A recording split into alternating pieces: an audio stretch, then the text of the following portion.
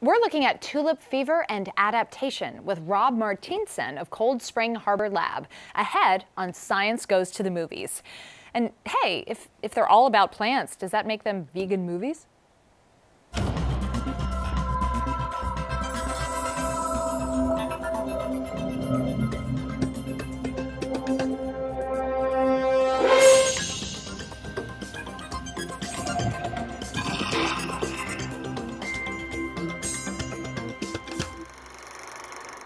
Welcome to Science Goes to the Movies, a look at the stories of science and how they change our culture. I'm Faith Salie. In most of the movies that feature plants, the plants are frightening. They're growing, sentient, and carnivorous, and coming to eat us. In Little Shop of Horrors, the man-eating plant even bursts into song about it. It's a little terrifying, a little bit awesome. But today, I'm sitting with Professor Rob Martienssen of Cold Spring Harbor Lab. Professor Martienssen studies the secondary genetic code, the epigenome of plants, and he is fairly certain no plant ever sang any song ever. I don't know, you haven't met Audrey 2 yet, have you? Right. Rob, thank you for being here today. Not at all, it's a great pleasure. So, all right, let's talk about some flower movies. Yep. Tulip Fever is a 2017 flick set in 17th century Holland when trading tulip bulbs was the then current get-rich-quick version of Beanie Babies or Bitcoin. And while you could make some money on a solid colored tulip flower, the holy grail was the variegated or striped tulip flower. First to flower, first to fall.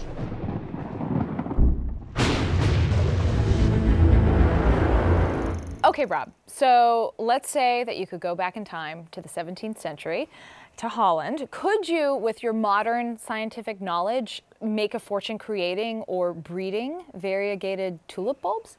Oh, well, I think we probably could. I mean, you know, even without the benefits of a 21st century lab or genetic modification, we understand a lot about variegation now and what causes it and how to manipulate it.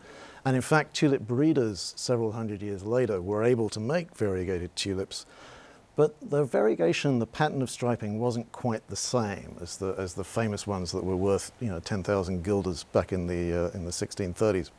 So there are definitely, you know, things we can learn about that. But it should be said that the tulip bulb industry is now a billion-dollar industry in Holland, and so it wasn't entirely speculation. And we should also define variegation. Absolutely. A stripe? Yeah, variegation is a stripe. So, for example, you might see a striped pattern on a flower, and that striped pattern is very interesting because some cells are clearly expressing a gene, for example, for color, for the red color, and other cells are not, even though the whole flower is genetically identical. So every cell has the same genetic components, the same genes. And that's why we call it epigenetics, because it's an epigenetic above the genes that's causing this change in color. And these striped colors were extremely attractive to the, you know, the 17th century Dutch and took on a sort of life of their own economically. In the movie, we see that a fortune could be won or lost by the possibility of producing a bulb that had a variegated flower, right? Right. And the idea is that the bulb might create other variegated flowers. Is that how it works? Is that how a tulip is fertile? Well, right. So unfortunately, the very beautiful striping patterns that they were dealing with are actually caused by a virus. It's an RNA virus. It's called tulip breaking virus, and these are called breaker tulips. And it was a virus that caused these patterns for reasons that we now understand a lot better than they did then. And in fact, the virus was only transmitted from bulb to bulb, not through the seed. So you couldn't breed for the virus, right? I mean, you know, the virus was an infectious agent. They didn't understand this, but in fact, the virus eventually killed the bulb. So the bulbs didn't last for years and years and years as they would if they weren't infected. So in a sense, the whole project was doomed from the start by this RNA virus. The viruses are transmitted by aphids, and the aphids were probably there because of the fruit tree industry in Holland at the time. They had no idea this was happening. So in fact, it was very random as to whether your tulip would contract this virus or not, and it was very difficult to transmit it. I mean, you could by splitting the bulbs and by taking offshoots of the bulbs, but it wouldn't be passed through the seed. You and your colleagues at Cold Spring Harbor study variegation specifically. Now, the Dutch were into the stripes for the beauty of them. Right.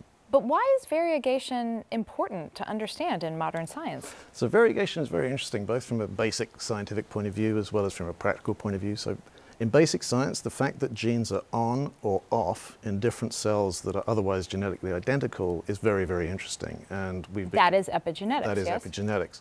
And the first examples of that were found actually in fruit flies and also in maize. In maize by Barbara McClintock, who was a mentor of mine. Corn. Yeah, Corn, as we say sorry. here. Yeah, yeah. And she was working on variegated corn, and she discovered that the variegation was caused by a jumping gene, if you like. She called them transposable elements. So they're elements that can transpose. We sometimes call them jumping genes. And she won the Nobel Prize for that in the 1980s. And it turns out that jumping genes are related to viruses in many ways. They both produce the same sort of very small but very important and powerful genetic signal called a small RNA. Small RNA. RNA, right. So everybody knows about DNA. Yeah. DNA in your genome. The DNA has 4 letters, AGCT, that are written in a genetic code. And small RNAs are little pieces of RNA, which is closely related to DNA, but they're only like 20 letters long. But that's enough to match uniquely somewhere in the genome, and for example, to target a transposable element or a virus or something like that. And these small RNAs, we think, are what's responsible for that on-off switch. In anything? Yes, in principle, in anything. And in fact, variegation is very common. I couldn't resist bringing along this little prop. We love props here at Science Goes to the Movies. So I was literally in Whole Foods the other day looking for blood. No. That's not real. This is real. You did not draw that on with a marker? No, this is a blood orange, and blood oranges are actually caused, a friend of mine in the UK discovered this quite recently, the red colour in a blood orange is caused by one of these transposable elements, and it's controlling a gene that causes it to be red, as in the red fruit.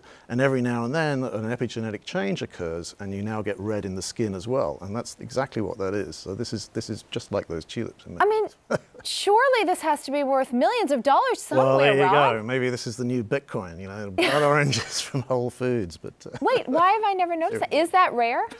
It's actually not as rare as you might think. I asked my friend, and she said it happens quite a bit. I mean, 1 in 1,000 or so oranges. I was extremely lucky to find this one. It was just sitting there. It's your lucky day, my friend. Exactly. Thank you for bringing that. That's Sure, really, yeah, I really did think that you drew that on with marker to show me what a stripe looks like. It's like a tiger orange. Yeah, exactly. So, doesn't, from what little I understand of epigenetics, the on-off switch of these genes, is that right? Yeah. That can be created by the environment, by a virus, by an aphid, It absolutely can. In humans, by smoking, whatever. All sorts of things, and lots of environmental effects. And it's very important in plants because in some cases we propagate plants without going through sexual propagation. So this is sometimes called cloning. In fact, cloning is also in the movies in a big way, of course. So this is where you split a bulb, or you put cells into tissue culture and then regenerate individual plants without going through a sexual generation, without going through seed. And when that happens, you're taking cells that could potentially be epigenetically different, even though they're genetically the same. A very good example is in grapevine. So we all like our wine. So Pinot Noir, Pinot Blanc and Pinot Gris are all genetically very, very similar. They're all clones of each other. But Pinot Blanc has a transposable element in the red gene. Pinot Gris has got a little rearrangement in that transposable element that gives it this lovely sort of pale color instead of the white. So, I mean, clonally propagated grapes, epigenetics is really important to the different phenotypes that those grapes have. I mean, Pinot Noir has been propagated vegetatively since the 13th century, and it hasn't had sex since then. Oh, so God, no wonder it needs so much wine. Exactly. But so many plants are propagated that way, and so this sort of variation is actually quite important. One of the most successful flower-centric movies was the 2002 film Adaptation, based very loosely on Susan Orlean's nonfiction book, The Orchid Thief. Why are orchids so special? Orchids are special. There's actually thousands of species of orchids, and they grow all over the world, but by far most of the species are found in the tropics. And they're actually very difficult also to propagate from seed. They need special fungi and other things to germinate, and then it takes 6 or 7 years before they flower. So orchids are quite rare, and a rare orchid would be difficult to propagate in the normal way. So actually orchids are cloned. Orchids are the most cloned plant that there is. And you can actually do this at home. I have friends who are complete amateur orchid fanciers who, if you take a little piece of an orchid shoot and plate it out on tissue culture, you can regenerate many identical orchids which all have the same pattern. And in fact, in that book, in The Orchid Thief, they're looking for this very rare ghost orchid, and they want to clone it. That's actually exactly what they want to do. So cloning is really important to orchids, and it does make them special in some important sense. Books and movies are full of these pop culture tropes, right, with the humble gardener and the cerebral scientist. But in these particular films, the characters' interests in plants are all passion and beauty and obsession. Do you get some of that excitement in real plant science? I actually do. I really do. Like the blood orange that I just showed you. I mean, I think there are lots of examples everywhere. I mean, when I walk through a botanic garden or even just a regular park, I really have a good time. I mean, because once you... Why? What do you... When I walk through, I may say, oh, that's so pretty, or it smells good. But what do you, as a scientist, see and feel? When you understand a little bit more about, how these things happen, then even a tree, can look very different. So, for example, there are trees that also have this variegated pattern where, half the tree will be a different color somehow to another one. Camellias are a good example. And sometimes you'll have huge sports where all the branches have turned fully red colored flowers, and some of them aren't. And so you can see these genetic patterns everywhere. They're actually very common. Once you know what to look for, it's quite exciting, actually. In studying plant variegation, as you do, is your focus just on learning more and more about plants and why different epigenetic things happen to them? Or is there always an idea that let's extrapolate this and apply it to human genes? Very much. So the basic science that we're learning, for example, these small RNAs that control transposable elements and viruses, tell us a lot about what happens in human disease and in human development. So cancer, for example, a tumor is not uniform. It's highly heterogeneous, and that heterogeneity is very important when you come to treat a tumor with various drugs and so on. And some of that heterogeneity is actually variegation. It's epigenetic variegation. The same sort of thing as you'll see in a tulip flower is actually in a tumor as well. So some of the mechanisms that we're discovering are very important even for medicine. The original writer of The Orchid Thief, Susan Orlean, is on the record as saying that she was so strongly opposed to the way Charlie Kaufman altered her book to suit the screen that she nearly refused to let it go into production. But she eventually did okay the changes, and now we have this great, weird movie. It seems like that kind of emotional response to change is a good metaphor for what's going on in the world of GMO right now. I actually really like that analogy. There's a lot to be said for that. So when we think about genetic modification... And GMO stands for genetically modified organisms? Organism, exactly. Okay. So genetically modified organism. So when we think about genetic modification itself, it's a process, it's a technology, a technique. A bit like adapting, a novel for a screenplay, it's a technique. There's nothing inherently dangerous about doing that. There's nothing about that will tell you that the movie is going to be rubbish. It's just a technique. But the product, the GMO, all of these GMOs are different. They're all different products, just like different movies are made from different books. What's interesting about adaptation is actually the movie is about the process itself, about the process of adaptation, rather than being what the novelist, actually it wasn't a novel, but what the story was really about. And so I think, in the public's mind, you can often confuse the process with the product. So there's nothing inherently wrong with the process. There's nothing dangerous or anything like that about the process itself. But products should be regulated, and products should be carefully, and companies are very careful when they make GMO products to make sure they're safe and so on. There are examples of GMO products that weren't safe or were pulled before they were ever put out. A famous one that was made by a seed company in the United States who were working on soybeans, and they wanted to make soybeans more nutritious for chickens. And to do that, they took a gene from Brazil nuts and put it into the soybean, because that gene encodes a lot more nutrition for chickens. But of course, some humans are allergic to Brazil nuts, and so they realized this, and they realized that that particular protein was bad news for those allergies, so they didn't make that GMO. So the product itself is something that we should pay attention to, but the actual process, genetic modification, just like adaptation, is not in itself inherently dangerous at all. Then why is there so much controversy around GMOs? I think that's part of the explanation, is that you know, people don't think about the end result. They think about the process itself as being somehow wrong. I mean, it's actually an interesting evolution, sort of in cultural evolution.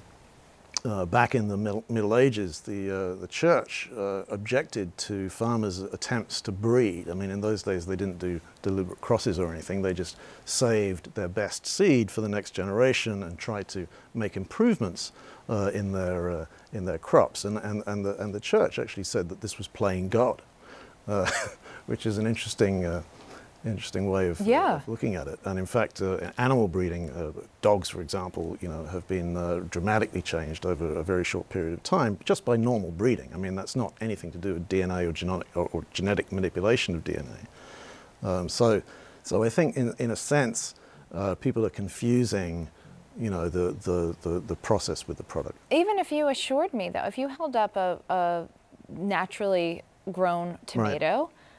or tomato, as you Yes. would probably say, and a GMO one, and you said, well, here, you can choose one. I just want the real one. I would just feel, even though you are assuring me that there is absolutely Right. no harm in scientifically modifying an organism that we eat. It's funny you should raise that example. I mean, in fact, genetically modified tomatoes, and they were called tomatoes, were the first genetically modified organisms to be marketed, and this was done in the UK by ICI, it was called at the time.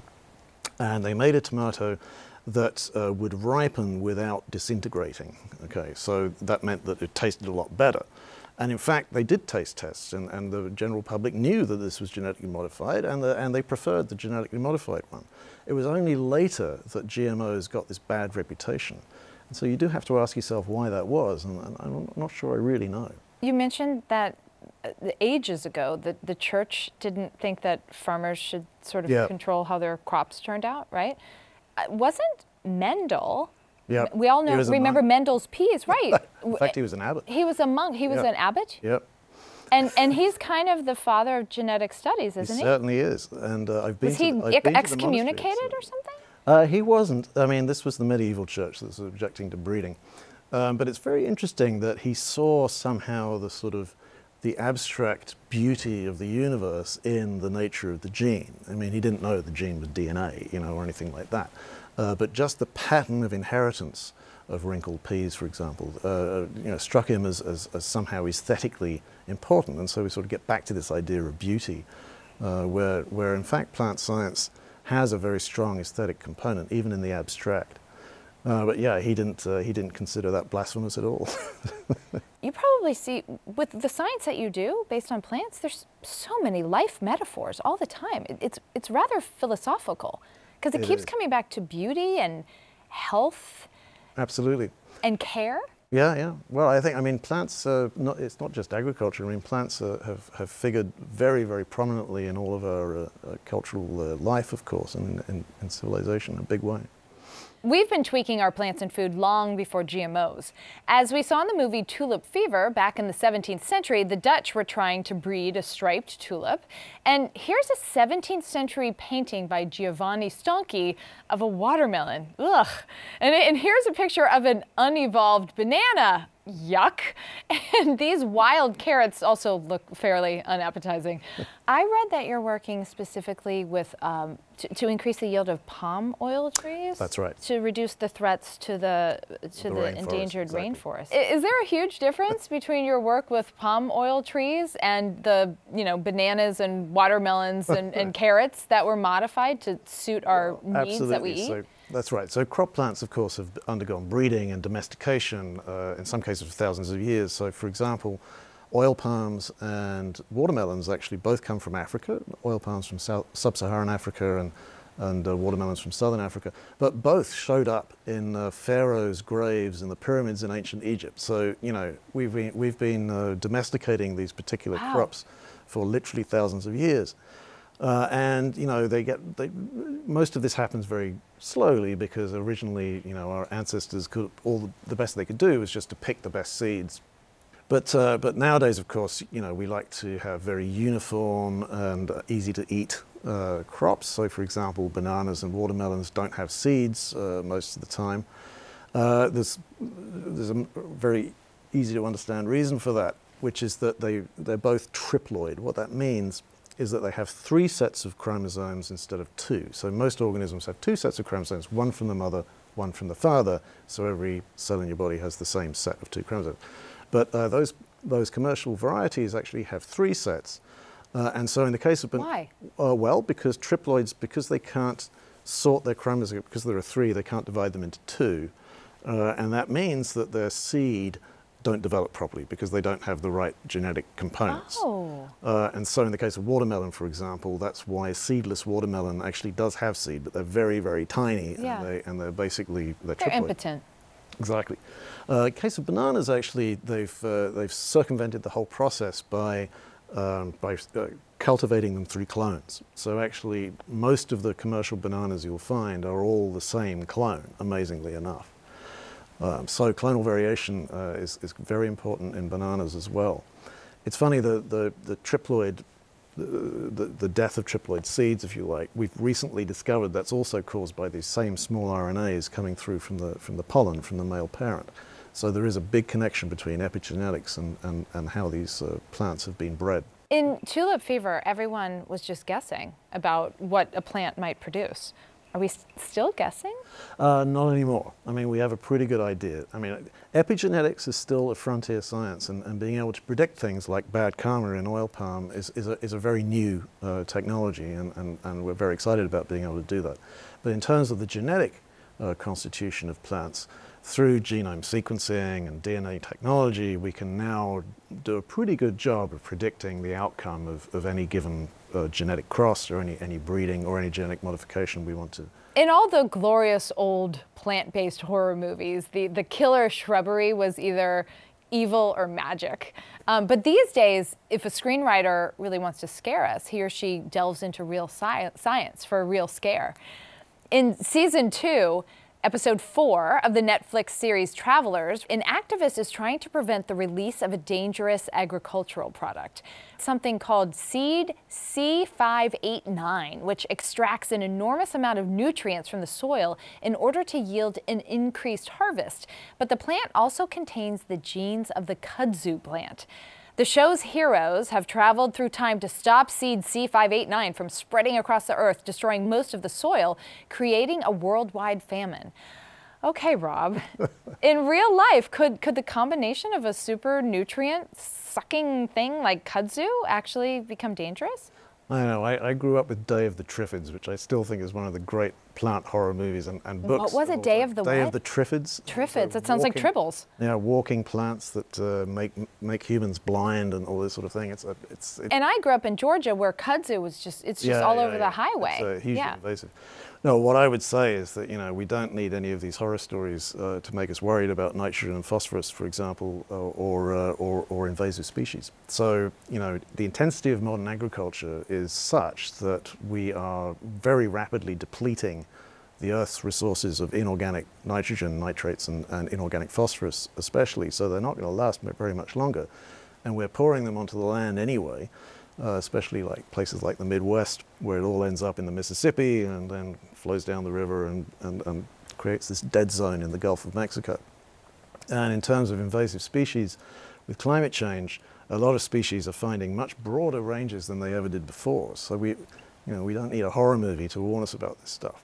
So in fact, a lot of effort is going into, including in my own research, into finding ways to recycle nutrients, to use plants to actually absorb these nutrients, but then to put them back on the fields, for example, or to feed them to animals or something like that, to recycle the nitrates and phosphates, which would otherwise very rapidly run out. So yeah, there are real concerns about agriculture, and it's just the population has to get fed somehow, and we have to make it a lot more efficient. And in fact, most of our efforts in that direction are to make plants use much less nitrogen, for example, by letting them fix it from the air or something like that, rather than sucking it all out of the earth.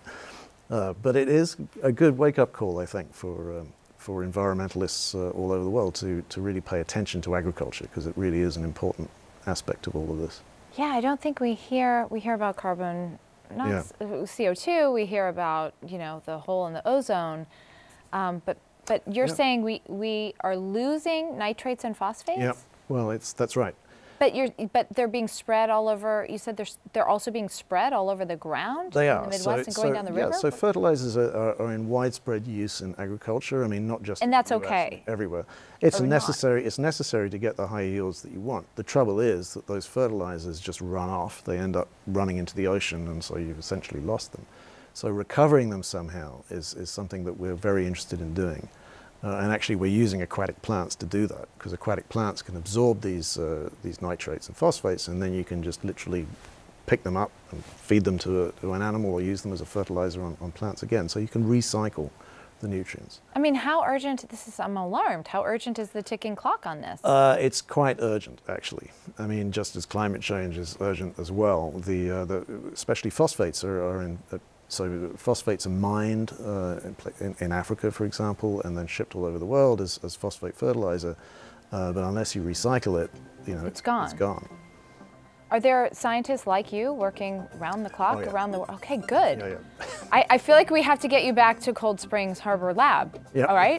So this is all we have time for today. We got to get you back to work. Thank you for coming. It was really fascinating. That was great. I appreciate it.